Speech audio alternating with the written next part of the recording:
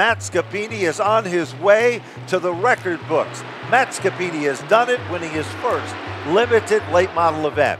Unbelievable, man. You know, the car felt amazing today, and I knew we had something special as soon as we got here today, so.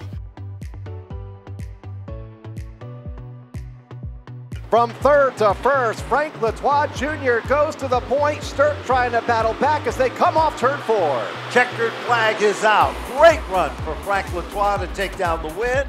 Quite a bit of luck. Just battling, and luckily I didn't get hit over there. I don't know if I came down on Tyler. I probably did a little bit, and I don't know. So my bad to him on that. I don't know, man. Just what a roller coaster.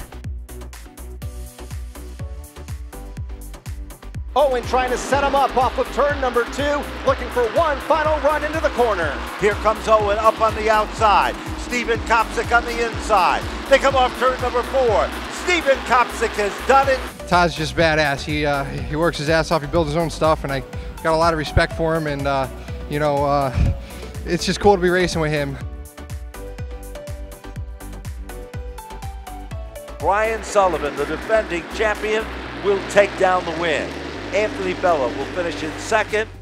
We knew with them getting us tires tonight, it was we're gonna have a good car, and we made some gains the last few weeks with setup. So by the time we did put new rubber on this thing, she came to life.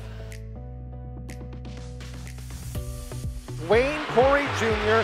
leads into turn 3 for the final time in the Paradiso Insurance 50. Checkered flag is about to wave. Wayne Corey Jr. has taken down the Paradiso event. Man, I never expected this thing to go 50 green flag laps, did you? Gosh, that was awesome. We've had an up and down season. We've had a fast car.